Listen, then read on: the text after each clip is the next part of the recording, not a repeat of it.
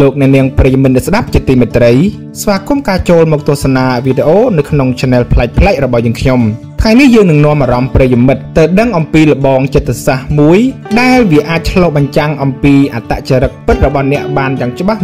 100% ដូច្នេះថាតើលបងចិត្តសាស្ត្រមួយនេះគឺជាអ្វីទៅយើងនឹងនាំអារម្មណ៍ប្រិយមិត្តទៅសាក់លបងលេងហើយនឹងជ្រើសរើសជាមួយនឹងយើងខ្ញុំដូចតទៅ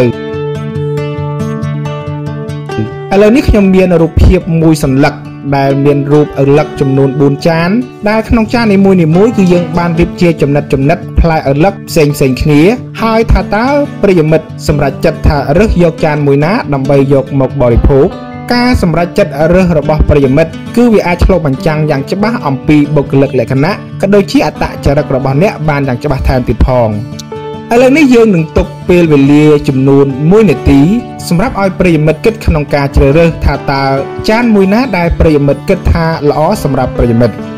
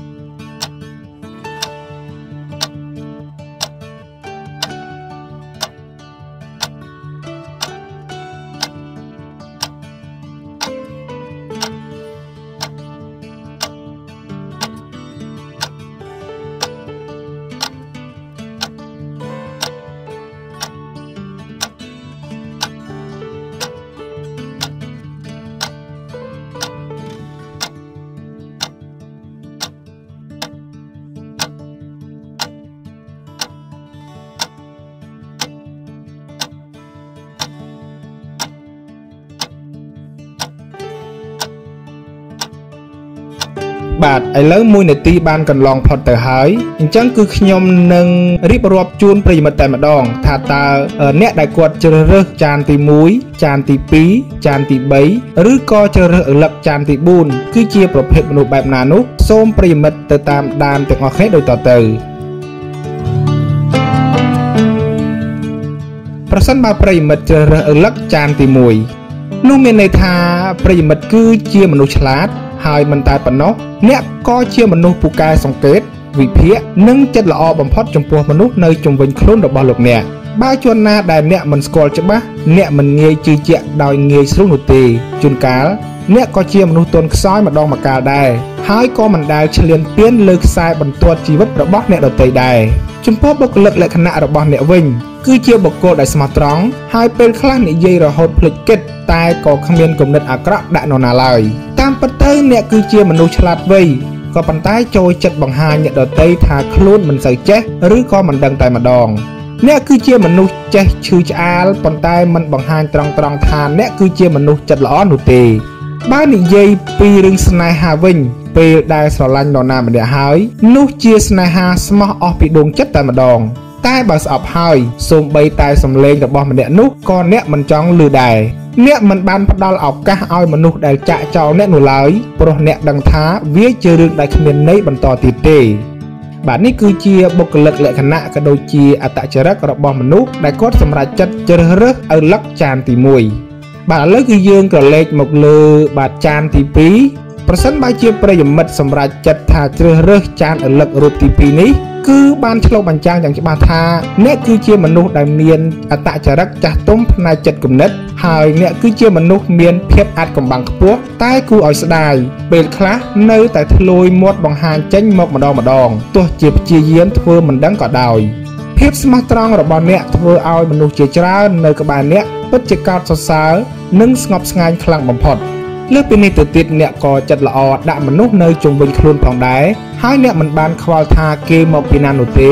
ឬក៏គេធ្លាប់មានប្រវត្តិបែបណាពីមុននោះឡើយអ្នកនៅតែបន្តធ្វើល្អ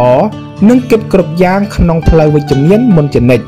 នៅពេលធ្វើការវិញអ្នកគឺជាបុគ្គលហ្មត់ចត់ហើយជួយជំរុញឲ្យគ្រប់យ៉ាងសម្រេចដោយរលូនល្អដែលនាំឲ្យអ្នកធ្វើការជាមួយអ្នកតែងតែគោរពកោតសរសើរនិងស្រឡាញ់អ្នក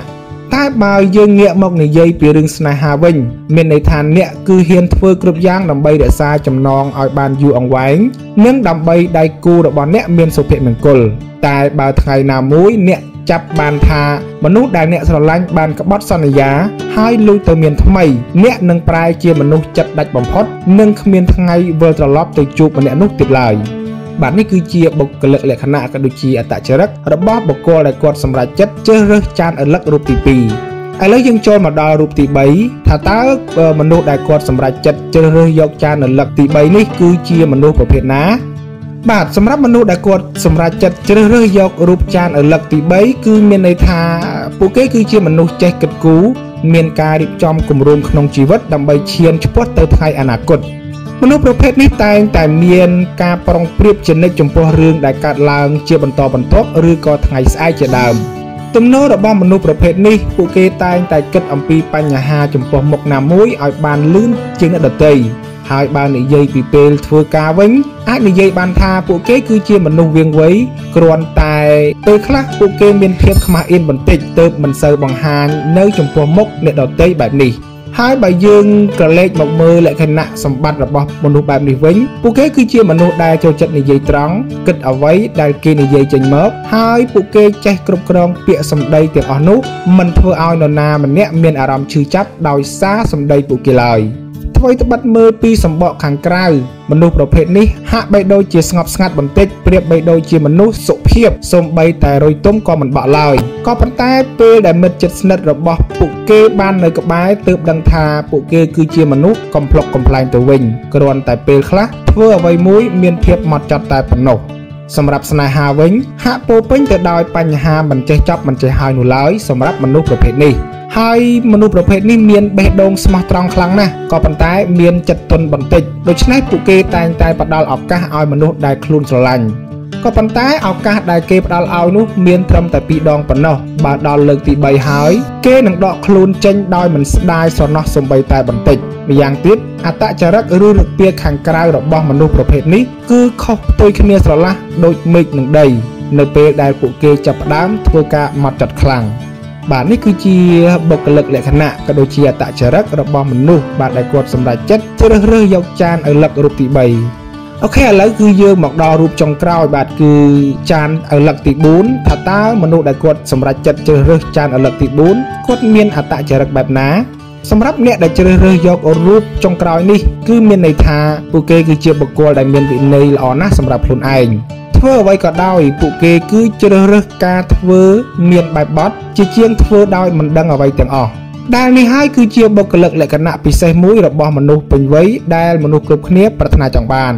មុននឹងធ្វើអ្វីមួយទាល់តែមានព័ត៌មានច្បាស់លាស់គ្រប់គ្រាន់សិនទើបមនុស្សប្រភេទនេះសម្រេចចិត្តធ្វើវាទន្ទឹមនឹងនេះដែរពួកគេមិនងាយជឿស្លង់លើនរណាដោយងាយៗនោះឡើយ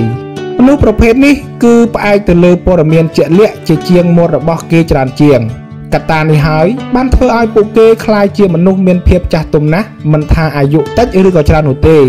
ពួកគេស័ក្តិសមជាមេដឹកនាំច្រើនជាងជាអ្នកធ្វើការក្រោមបង្គាប់យ៉ាងណាក៏ដោយពេលខ្លះពួកគេក៏ជាមនុស្សក្បាលរឹងបន្តិចហើយចាយលុយស្ទើរតែអស់ពាក់កណ្ដាលនៃចំណូលដែលខ្លួនរកបានទៅហើយក៏ប៉ុន្តែមិនដែលបង្កបញ្ហាដល់នរណាម្នាក់នោះទេសម្រាប់រឿងរ៉ាវស្នេហាវិញបើស្រឡាញ់នរណាម្នាក់ហើយគឺពេញអស់ពីបេះដូងតែម្ដងពួកគេបានរៀបចំអ្វីគ្រប់យ៉ាងដើម្បីមនុស្សដែលគេស្រឡាញ់ដោយមិនរំពឹងការតបស្នងត្រឡប់មកវិញនោះឡើយក៏ប៉ុន្តែបើដៃគូរបស់ពួកគេធ្វើរឿងលើសជ្រុលស្ទើរតែមិនអាចទទួលយកបាននោះពួកគេក៏មិនអាចផ្សះផ្សាជាមួយគ្នាវិញបានដែរនេះគឺអាចនិយាយបានថាពួកគេគឺជាមនុស្សមានការតាំងចិត្តនិងតឹងតែងចំពោះស្នេហាហើយពេលខ្លះពួកគេគិតថារស់នៅម្នាក់ឯងគឺប្រសើរជាងមានដៃគូទៅទៀតបាទនេះគឺជាបុគ្គលិកលក្ខណៈរបស់មនុស្សម្នាក់ដោយយោងទៅតាមការសម្រេចចិត្តនៃការជ្រើសរើសចានឪឡឹកទាំង4ប្រភេទនេះដែលយើងបានបង្ហាញនៅលើអេក្រង់ទូរស័ព្ទរបស់លោកអ្នកចុះប្រិយមិត្តវិញថាតើប្រិយមិត្តសម្រេចចិត្តយកចានមួយណាដែរអរគុណចំពោះការទស្សនាវីដេអូមួយនេះហើយបើប្រិយមិត្តចង់ទទួលបាននៅវីដេអូថ្មីៗជាច្រើនបន្ថែមទៀតពី Channel ប្លែកៗជាងខ្ញុំសូមកុំភ្លេចជួយចុច Subscribe និងដាក់រូបកណ្ដឹងម្នាក់មួយផង